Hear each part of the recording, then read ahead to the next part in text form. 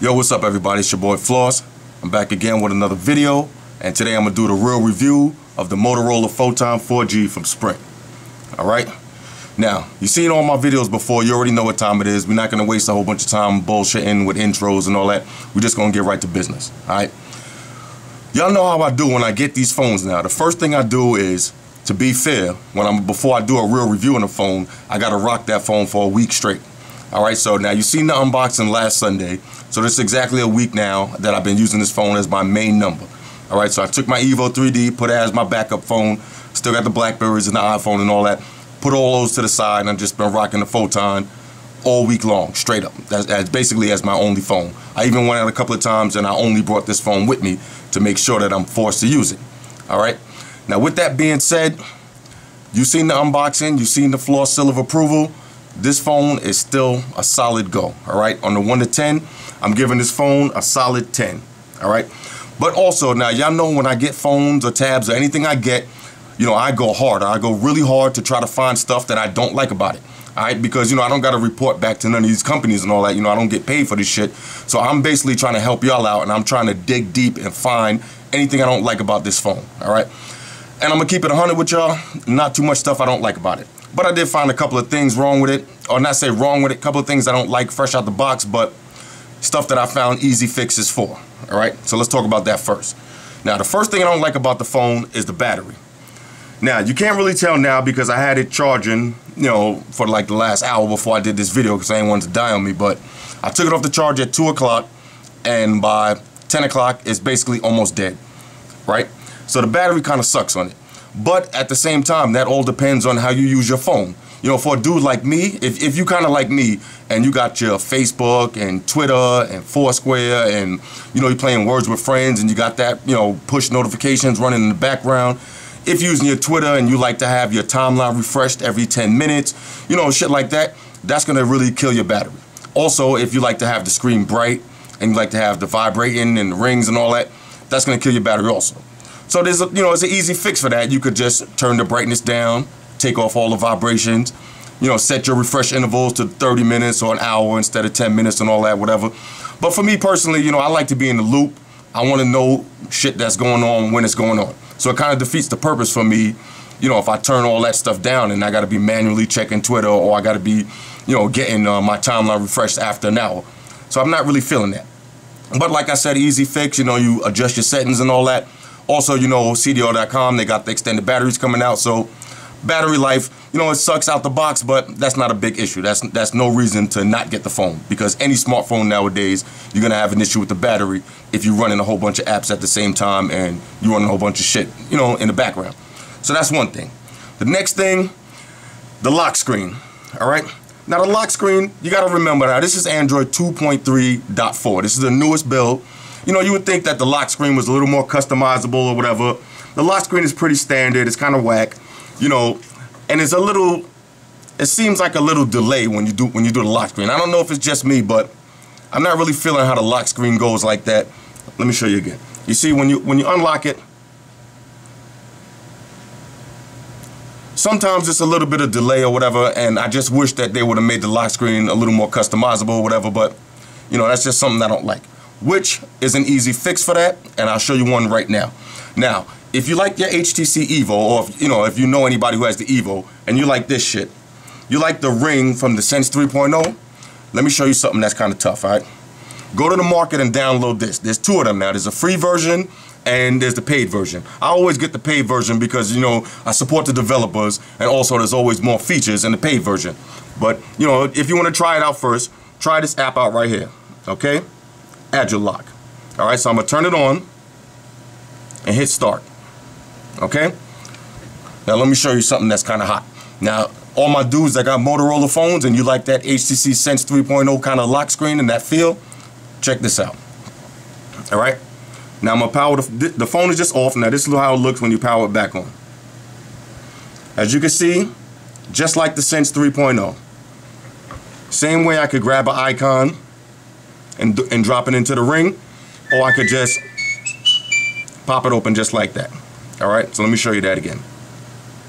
Alright, now this is the Agile Lock. Give you that Sense 3.0 lock. little vibration when it opens up.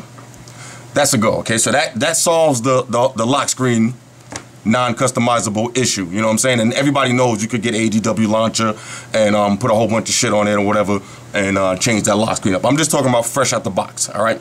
As you can see that, you know, the two things, the battery and the lock screen, simple things. Me personally, I don't like them, but, you know, like I said, I always got to find something I don't like about the phone to keep it on it with y'all. And the last thing that I found, you know, like I said, I've been digging deep for a whole week. Not too much stuff I don't like, but the last thing I found I don't like really is the front-facing camera, okay? Now, the front-facing camera is not 3 megapixel, not 2 megapixel, it's VGA quality, which basically means it's trash, you know what I'm saying? But I don't know how much video calling you're doing or whatever, or, you know, taking the official old school MySpace, you know, pose when you're going like this. Yeah, I don't know how much of that you're really doing, but the front-facing camera is not the best, you know what I'm saying? It's not that great. But I mean, it gets the job done. I've done a few video calls using Tango, and it works fine. I mean, you know, the person sees you and all. That's basically all it needs to do. So that's it. All right. So that's all that, you know. Like I said, I've been going all week long, and that's all I found that I didn't like about this phone so far. Now, let's talk about what I do like about it. All right. First of all, the build on the phone. This has to be the best build on the phone out right now. Okay, you heard me right. This has to be the best build. The phone is lightweight. It has a durable feel to it. It doesn't feel like cheap plastic. Doesn't feel like cheap materials. Like you've seen in the unboxing, all of the convenience keys are like textured. You know what I'm saying? Like it has a nice feel to it. You can't beat this build. All right, you can't beat it. It feels great. All right. Also, when you power it on, the screen is extra bright. It's crystal clear. You know, it's not super AMOLED, but I mean, it's like the next best thing. All right, this screen is super clear. It's responsive. Everything works. All right. Now you see, I got all of the Android apps work on this. All right, so you don't have to worry about, you know, if your app is optimized for the phone or not. Everything works on this phone. All right. All the notifications come through. As soon as I get a Facebook, it pops up right on the top. If you can see that, you know, everything works. The speed on this phone is super fast, all right? This is extra fast. I'm not even talking about on Wi-Fi. On a regular, you know, Sprint network, this phone is blazing fast, all right? Probably the fastest I use yet, all right? What else? The sound on this phone. This phone might actually be too loud, all right? Let me repeat that. Too loud. Now, that's never a problem for me. Or if you're a kind of dude and you work outside and, you know, your phone is in your pocket, or you know, you're working in places doing construction or somewhere where that you need to have that phone loud, trust me, this phone is super loud. And when you're playing music on it, it's extra loud, okay? Matter of fact, let me see if I can pull something up real quick and let you know what I'm talking about. Let's see if I got the Ringer Pro on here. Like I said, I downloaded everything on here. All right, you see all my apps up in here. Let's go to Ringo Pro and see if I got any music on here yet. Let's see.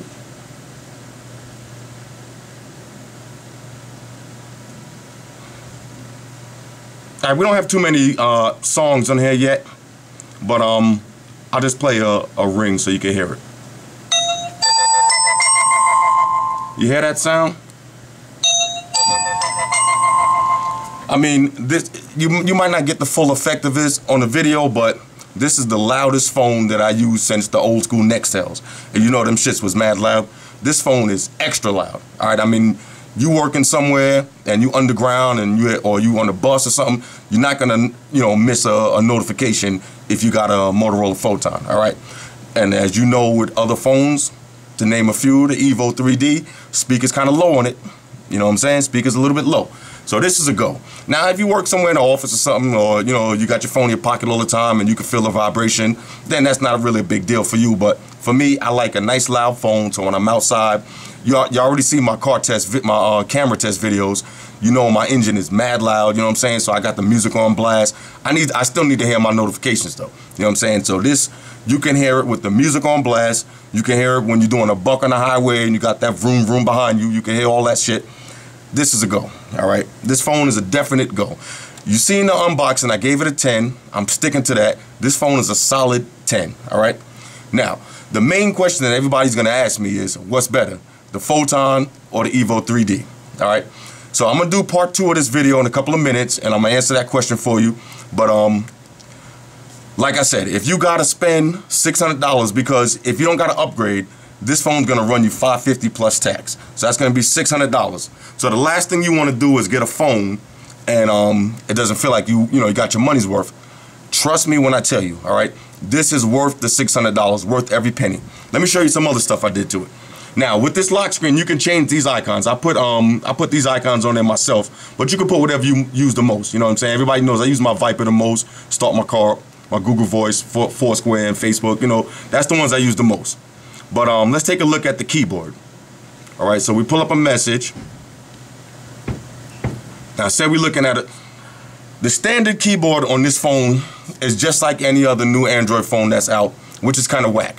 But if you want to get a nice keyboard, go to the market, download a perfect keyboard. And this is what it looks like. All right. Now, it's fully customizable. I made it like this myself with the little red tint in the background and the lime green letters. You know, that's because I be doing most of my typing at nighttime. So when you're outside at night, trust me, you're going to see these green letters. But you can make it any color you want.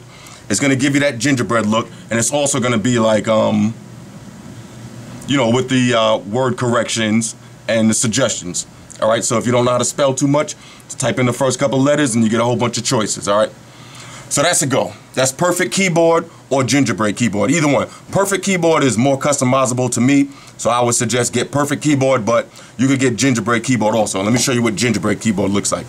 Now this will look, I'll pull it up on the Evo 3D because I use the gingerbread keyboard on that one. All right, this is what gingerbread keyboard looks like. Stock gingerbread keyboard, but you can put this on any Android. All right, so you put that on your Photon, you good to go. You don't got to worry about that the factory joint. Now, another thing that people want to know about is how's the Motorola blur. All right, now if you like me, you know, I'm an HTC head. You know what I'm saying? I've been rocking with HTC the last couple of years strong. You know what I'm saying? It's hard to get used to something and then give something else a fair try. You know what I'm saying? So even when I went to Sprint and I played with the Photon in there, I was like, you know what? I'm not really feeling the Moto blur too much. But let me tell you something, my dudes. The Motorola blur is a go. All right, it's a go. Everything is crystal clear on and it's easy to use. Let me show you an example. Let's take a look at the social media app. All right. So now when you hit social media, you see this is a feed from Twitter. All right. So now, say I want to just, you know, check all my stuff. I can see Facebook right here. You see a little F. You got Facebook feeds. I could just go right onto it, drop a comment, and this is from the widget. Drop a comment, drop a like or whatever. You know, this is Twitter. I can retweet something or just, you know, hit somebody up. You know, scroll through. You can set up your Foursquare, your Facebook, your Twitter, MySpace. Set up all your networks, and they'll flow all in the same widget. All right. So this is a go. Now also, say I want to just set my status. You take it to set status, and now you can update your Foursquare, your Facebook, Twitter, MySpace, update everything at once. So I type in the status, boom, send it up there. All right. So the Motorola blur, you know, it might take you a couple of minutes to get used to. Now I'm gonna keep it real. It's not better than Sense 3.0, but the Motorola blur is nothing. The blur, trust me, it's nothing to sleep on. All right. It's not whack. All right. So the Motorola blur is a go. It just might take you a couple of minutes to get used to it, but this phone is a solid go. All right, the camera on it, you already seen the camera test. The video works good. The camera's crystal clear. I'm giving this phone a solid 10. I'm stamping it down with the Floss seal of approval. You already know how that go. All right, so I'm gonna make part 2 of this video real quick, and I'm gonna answer that question: which one is better, the Evo or the Motorola Photon 4G? All right, it's your boy Floss. Come back in a couple of minutes for part 2. All right, deuces.